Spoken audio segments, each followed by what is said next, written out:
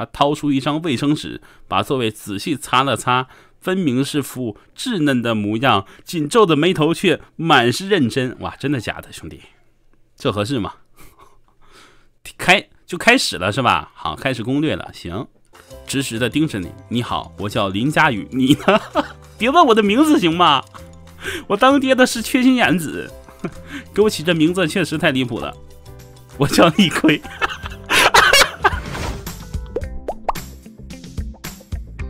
Hello， 各位亲爱的观众朋友们，大家好，欢迎收看由飞将为您带来的学生时代 School Days。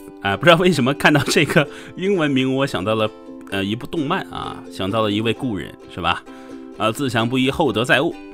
那这款游戏呢，对吧？感觉是有点偏向那个什么中国式家长啊，也是那种模拟人生的啊，但是这个就没有什么你要一点点加智力，一点点加这个精力什么之类的啊。它是从学生时代开始，那就会有各种各样的小故事，对吧？我相信学生时代也是绝大部分人的人生最难忘怀，也是印象最深的时代了。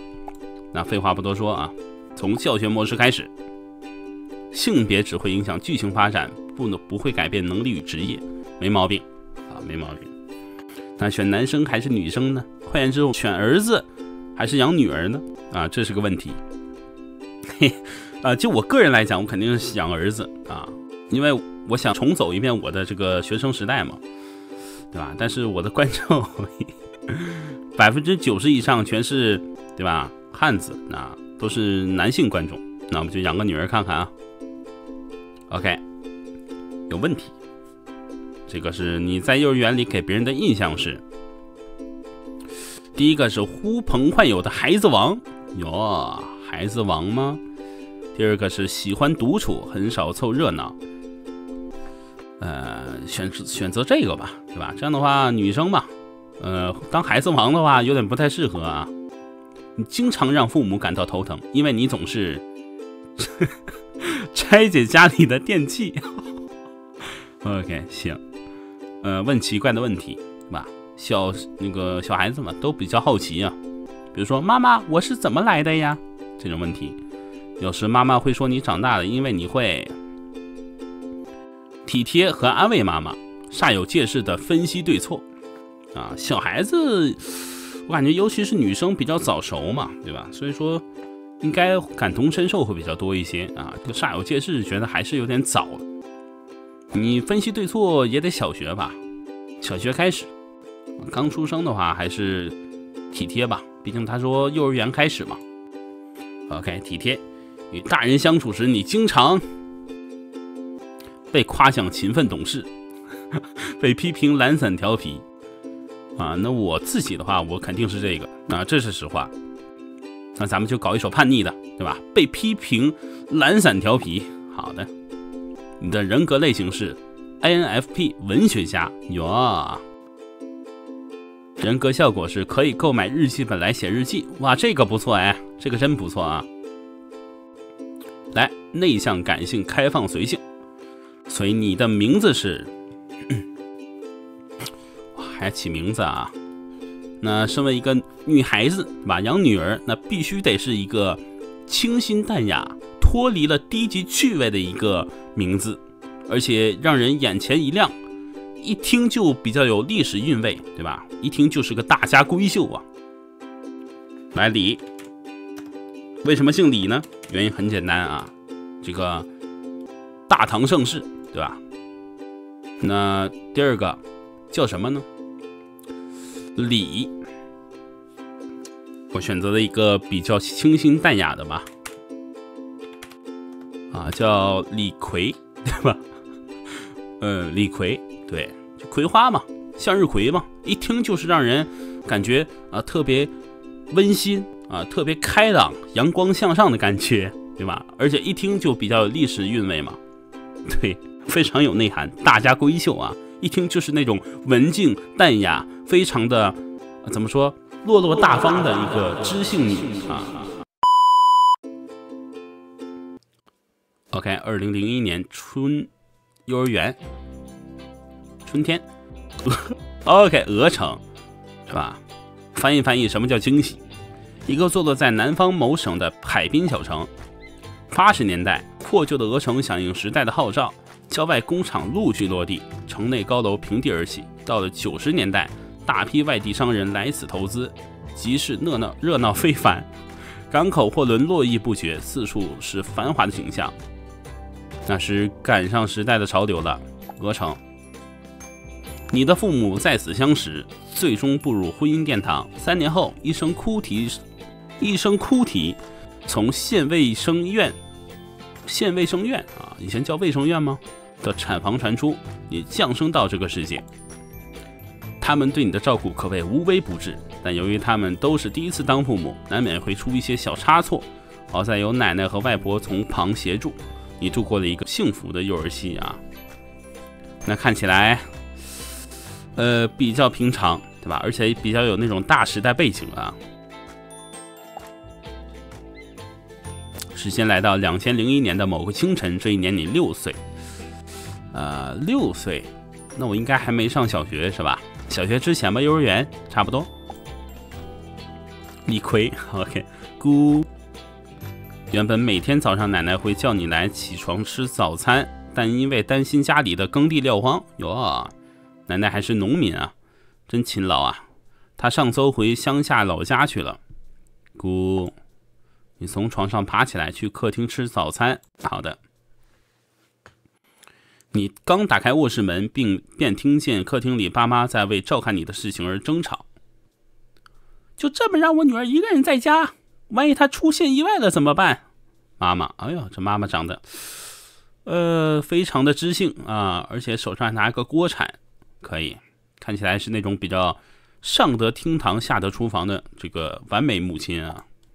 小点声，想让孩子听见吗？爸爸，哎呦，还看起来还很有钱哇！这全是钥匙啊！这2000年戴个手表，你看这皮带，成功人士，妥成功人士，这发型都很潮，可以。但吸烟有害健康啊。爸妈都是县城厂里的员工，白天要上班。现在奶奶回老家了，只剩你一个人在家。好的，能出什么事？村里孩子像他这么大的时候，都能下田里干活了。这是我女儿，我不放心。哇，真的吵起来啊！看起来对我都非常的上心啊。你讲点道理行不行？哎，这怎么不讲道理了？这当爹有点怪啊。什么意思？我哪里不讲道理了？对呀，哪里不讲道理了？两人再也顾不上控制音量，最后他们的争吵在关门的巨响中结束。那我们应该是出门了啊。当晚，妈妈比往常更早下班，刚进家门，她就急切的关心你啊，真是第一个女儿就不一样啊。囡囡啊，我记得应该念囡啊，就是指小女孩或者小孩的意思，泛指小朋友啊。囡囡，今天在家有乖乖的吗？没碰到危险的事情吧？没有呀，我可乖的，看了一整天的书。可以，不愧叫李逵，对吧？就非常的有大家闺秀之气。可以，真棒！妈妈给你煮点好吃的。好的。妈妈系上围裙走进厨房，你坐在客厅里等待，看着劳累了一天的妈妈在厨房里辛苦的烹饪，你决定替妈妈分担一下家务，让她能休息一会。OK， 没有问题。额娘还没煮好呢，小贪吃鬼怎么进来啦？哎呀，这当妈妈的对我真好啊！我想给妈妈帮忙。我的乖囡长大喽，知道体贴妈妈，比你爸爸强多。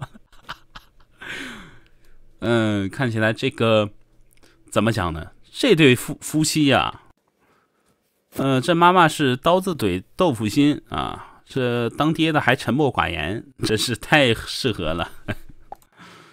你乖巧的望着妈妈，等待她给你下达第一个任务。OK， 女呀，去客厅看电视吧，待会儿妈妈就煮好了。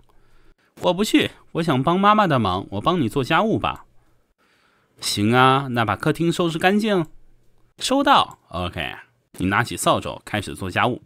那我们先来做家务啊。这里可以显示你可以采取的行动，现在可以帮妈妈做家务啦。OK， 这里显示你拥有的零花钱，攒够零花钱就能购买你想要的东西哦。OK，现在我们只有1块钱，辛苦攒下来的小金库可以购买玩具和零食啊哈，确实。尤其上小学还有初中的时候啊，这零花钱基本都是用来，上小卖部啊，上小商店啊，去买点吃的，买点笔呀。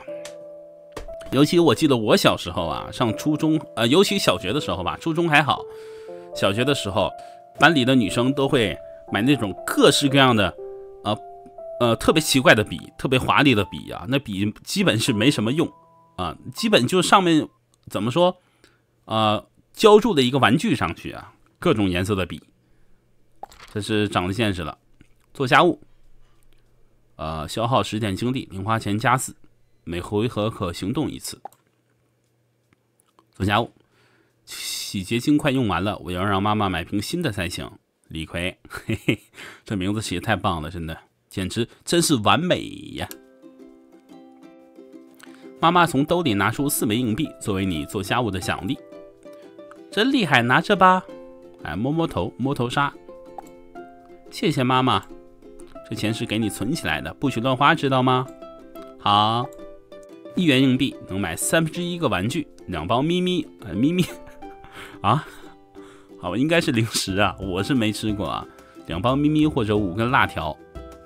而你现在有4个硬币，算得上拥有一个巨款了啊，拥有一笔巨款。都出汗了，快去歇会儿吧。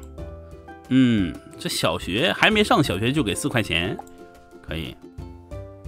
疲劳感向你袭来，你该去休息一会儿了。确定。小朋友确实比较容易累啊，而且这幼儿园对吧？注意采取行动会消耗精力，你现在已经没有精力了。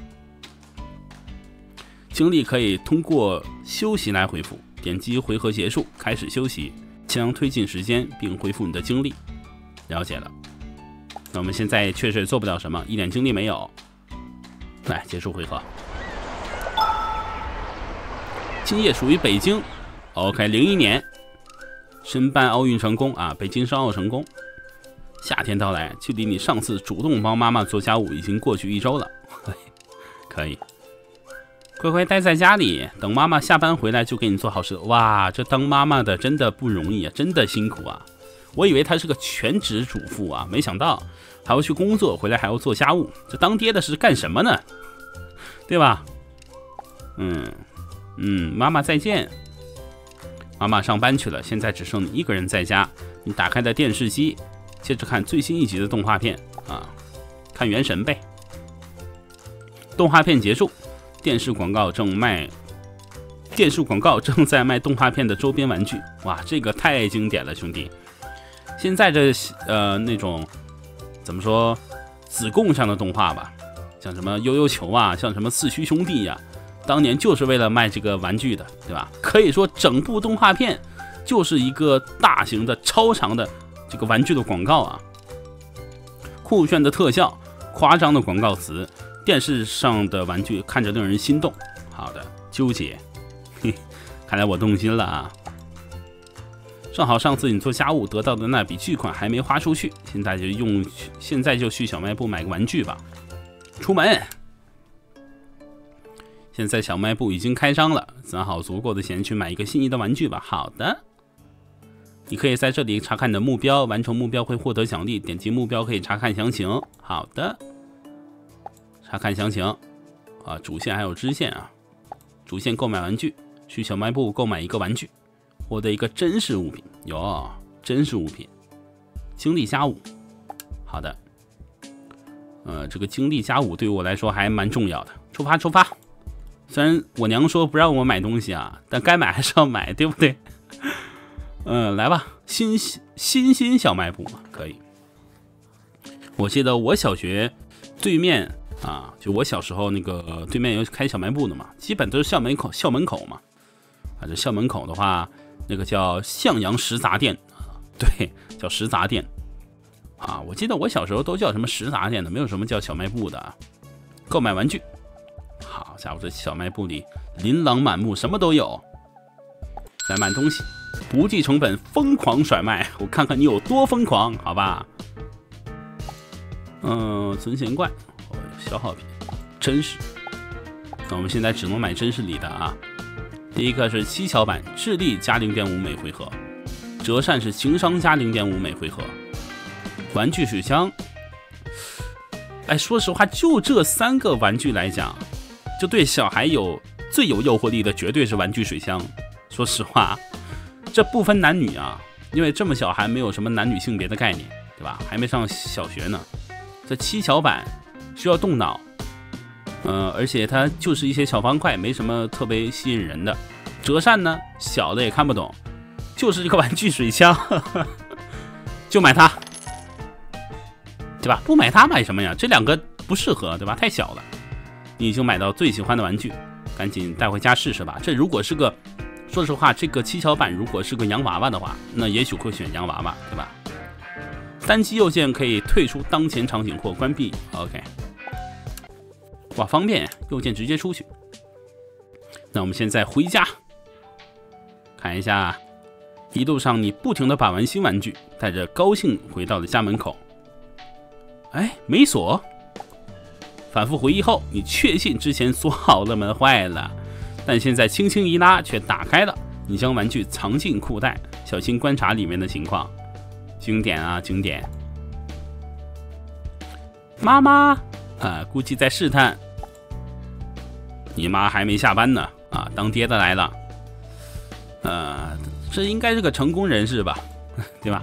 当年这个行头应该算是个成功人士了。爸爸，你今天这么早下班呀？爸爸回去继续打扫卫生。你的裤头高高坏了，早知道藏裤兜里就不买水枪了，水枪太难藏了，是吧？难为你了，李逵。还好是个小姑娘，要是个男生容易被误会啊。里头揣着刚买的玩具，买那个7巧板好了，对吧？那个比较好藏啊，这水箱太大了。幸好爸爸没有发现，不然要因为你乱花钱被爸爸骂一顿了。思考。客厅的电视柜上放着一个精致的盒子，专门用来收藏你的珍品。这上是吧？这上。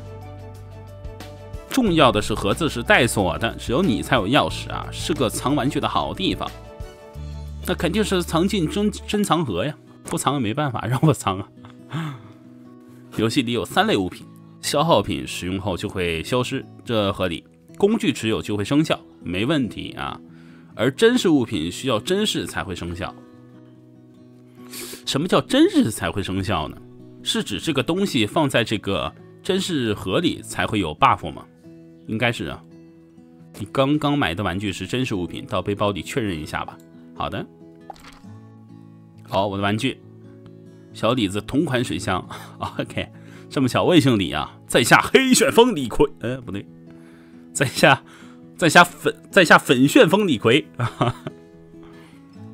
体魄加 0.5， 单击左键真实。OK， 这就真实上了。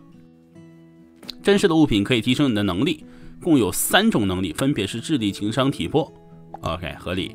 能力是最重要的属性，每一项能力均有评级，当评级提升时会得到不同的收益。你刚藏好新买的玩具，爸爸就这么从屋里出来了。你在干嘛？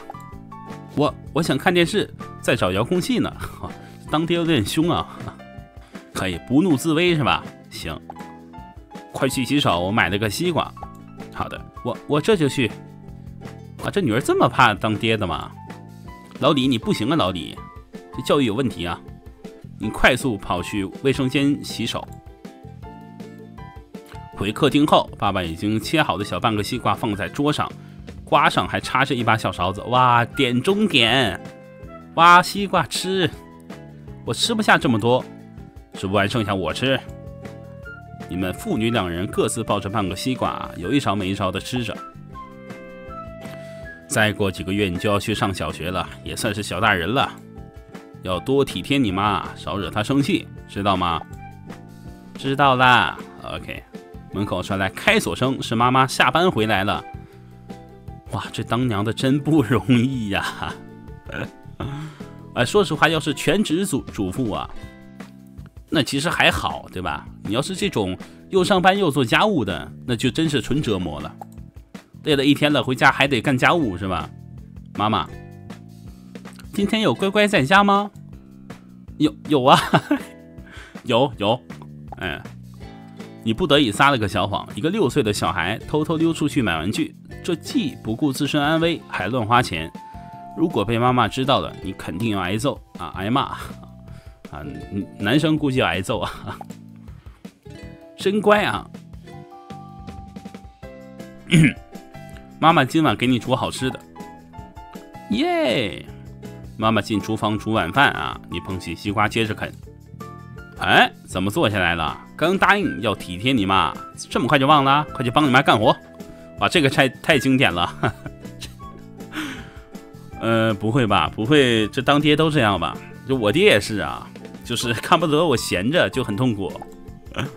OK， 你无奈的放下手里的瓜，往厨房走去。厨房里妈妈正忙个不停。话说当爹的怎么不来打个下手啊？妈妈有什么需要我帮忙的吗？那就把青菜洗了吧。OK， 洗菜。OK， 你打开水龙头，开始帮妈妈洗菜。现在要洗菜了啊！你将青菜统统洗干净，放好在一边。真棒，奖励你零花钱吧。哎，你真是我亲娘。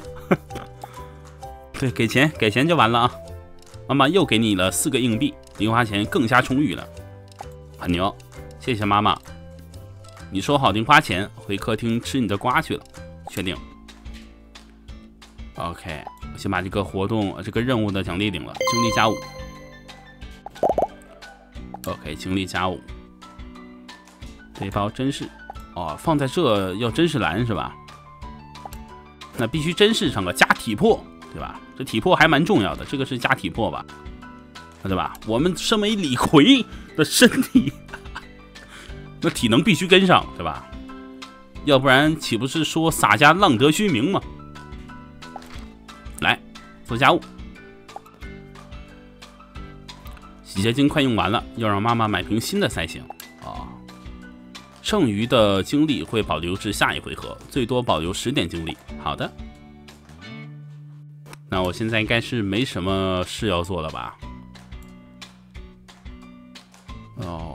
看一下去小卖店、小卖部看一下能买什么呢？靓仔靓女进来瞧一瞧看一看。哇，这个存钱罐可以啊，罐里的钱每回合加2。哇，这太爽了！打碎时获得里面的钱，那我只要撑5个回合就是保底不亏啊，对吧？书包真是上限加1，这个很重要。但现在买这俩还买不起啊，我在考虑要不要攒钱买个存钱罐呢，还是说现在买一个7巧板或者折扇呢？先买一个存钱罐吧，对吧？先把钱存起来，这是第一啊，对吧？经济的发育得到位，对吧？不然打后期打不了。哎，是这么回事。先回家。行动也没什么可以做的了。但是他提醒我要找妈妈，让他买个洗洁精啊。OK， 桌上的果盘感觉好像一直存在，那证明咱家就没穷过，那就没问题。你也不知道这是什么水果，管它呢，妈妈不会害你。拿一个尝尝，还是不吃了。刚吃完西瓜还吃吗？啊，吃，长身体，吃。你随手拿了一个，咬了一口，好酸，好酸，信任减2，好酸，血亏兄弟，血亏呀，这波手贱了，早知道吃完西瓜不该嘴馋啊。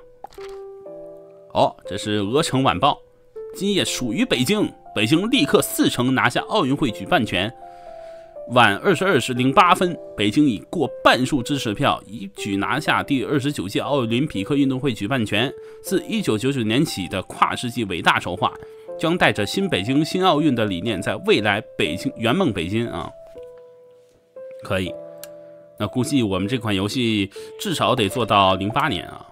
另外提一嘴，现在这个游戏还没有完全的正式上线啊，这是内测。OK。那我们现在也做不了什么了啊，直接结束回合吧。秋天。美国世贸中心及五角大楼遭受袭击啊，911是吧？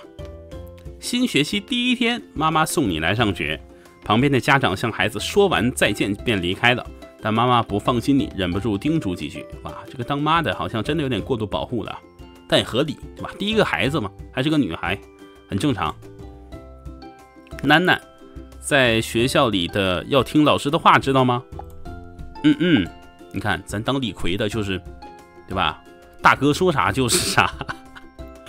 乖，放学后你爸妈会来接你回家，在那之前别乱跑，记得妈妈跟你说过很多遍了，绝对不能跟陌生人走，知道吗？知道了。对，这很重要，毕竟2000年那个时候，对吧？高启强，我强哥叱咤风云的时候啊，那个时候确实没有现在安全啊。妈妈得到了你的保证，总算能安心离开了。现在上学了，你刚走进教室就被坐在讲台上的老师叫住去签到。你叫什么名字？老师好，在下李逵，多多指教。翻看签到表，李逵，老师也是长见识了，去找个座吧。天气依旧闷热啊，你相中了个能吹到电扇的绝佳座位。你刚要坐下时，一个小男生走了过来。什么意思？什么意思？有感情线啊？这不会吧？我不同意，不能坐。不让我坐。邓子桑，好。他掏出一张卫生纸，把座位仔细擦了擦，分明是副稚嫩的模样，紧皱的眉头却满是认真。哇，真的假的，兄弟？这合适吗？就开始了是吧？好，开始攻略了。行，谢。他没多说话，转身回到自己的位置。你低头一看，发现座位周围全是脚印啊，估计是来得早的人在这里打闹，还踩了椅子。你坐下发了会儿呆，过了一阵，似乎有咳嗽声从外面响起。教室外，一位老奶奶正关切着叮嘱着一个近乎透白肤色的小少年，他乖巧着敛了敛眸子，又朝老奶奶露出一道柔和的笑后，才和老奶奶分开，走进了教室。哇，早知道选男生了呀，怎么这样啊？或许也是因为怕热，他径直朝这边走来，挑了个离电扇近的位置。你好，我看你好像很热的样子，要不你坐我这儿吧，这里凉快。抬眸，谢谢你。直直的盯着你。你好，我叫林佳宇，你呢？别问我的名字行吗？我当爹的是缺心眼子，给我起这名字确实太离谱了。我叫李逵。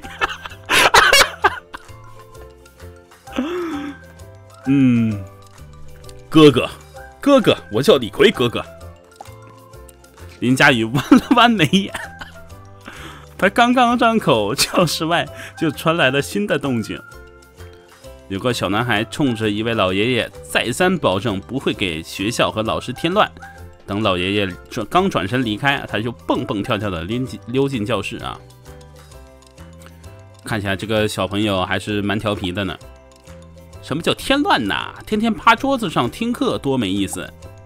小男孩忽闪着大眼睛环顾了教室，挑了靠窗的倒数第2个位置，放下书包，自来熟的跟班上的人打起了招呼啊！哇，这个位置靠窗，男主位置啊，很懂吗你？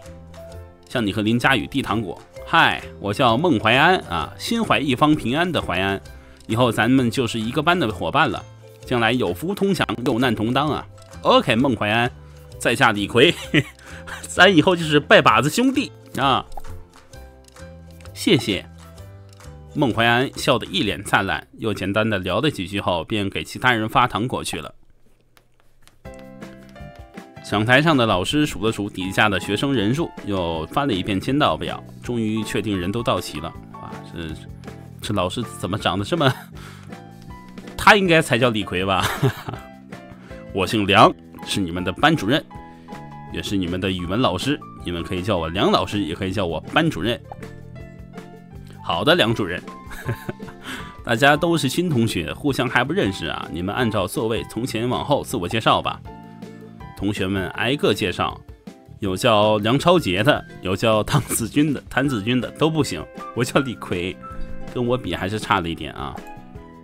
程良啊，他叫程良，这个舔狗是吧？给我擦椅子那个，大家被这简单的2个字就结束了自我介绍的弄得有点冷场，而这个人就是恰恰帮你擦椅子的小男生。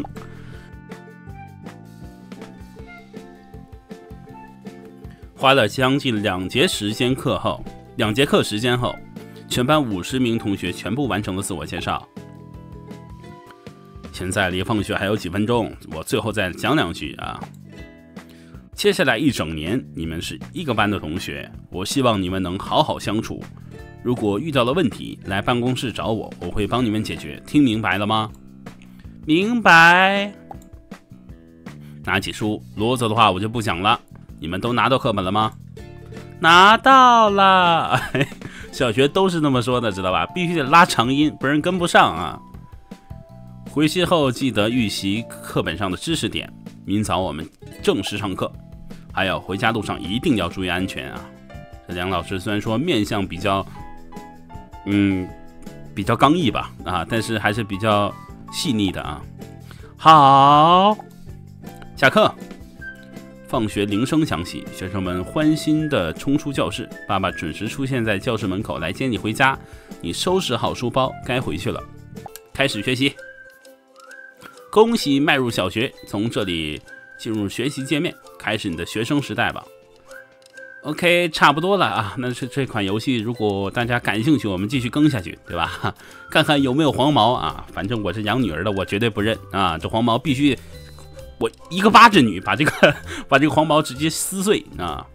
OK， 那这场怎么说啊？看反响吧，好吧。大家如果喜欢就留言给我啊，我们继续养女儿。OK， 大家喜欢这点关注啊，我们下期节目再见，拜拜。